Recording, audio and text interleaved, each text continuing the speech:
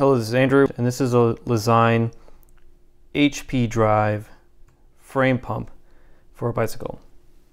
You might notice it's a little dirty. I've actually had this for a while.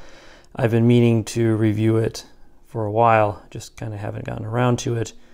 But I finally got around to replacing it and figured it was as good a time as any before I put it in the bin, or not the rubbish bin, but just the bin of old stuff, to talk about what it is, why I replaced it, and what's good about it and what's not. I got it because it's short, and I like pumps that have one of these flexible hoses on it. It makes it really easy to get into the space where the valve is, and it's usually pretty straightforward to use the thing.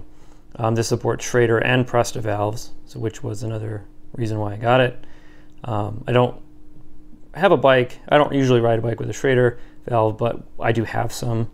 So, more flexible is usually better. When you're using this, obviously this tube comes out the back end, or this side, and then you attach it to this side. You just kind of screw it on so that whatever valve type you want is on this end. Before I get into my thoughts, let's just weigh the thing, because this is another reason why I got it. Is it's supposed to be light, and it is 90 grams, which isn't bad for a frame pump. So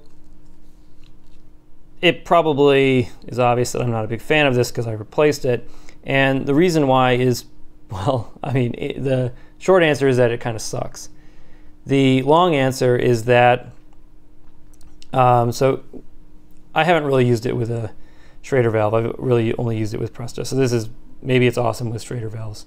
I don't know. When you connect it to a Presta valve, and you kind of screw it in here, you screw it on, which is great, because then it isn't going to come off. But when you screw it off again, it often takes the valve core with it. The thing you're supposed to do to mitigate that is you push this button here, and that relieves the pressure inside of here, inside the tube, so that it lets go of the valve core, but it doesn't. And also, it's really hard to get started in the first place. So when you first start pumping, it is kind of hit or miss on whether or not it actually pumps air into the tube, or it just kind of like doesn't pump. So you kind of have to play with this a little bit to make it so that it is in exactly the right position, so that it can put air through the valve and actuate the valve core. And then also just make sure, you have to make sure to push this when you're done to relieve the pressure, but then it still grabs hold of the valve core. So you have to be really, really careful when you're backing it off, the valve core, to not take the valve core out and empty the tire or the tube, which is super annoying. So does it work? Yes. Does it work well? No. And I would not recommend this. I would never buy it again. I pretty much just kept it on the bike because it's better than no frame pump, but only by a little bit.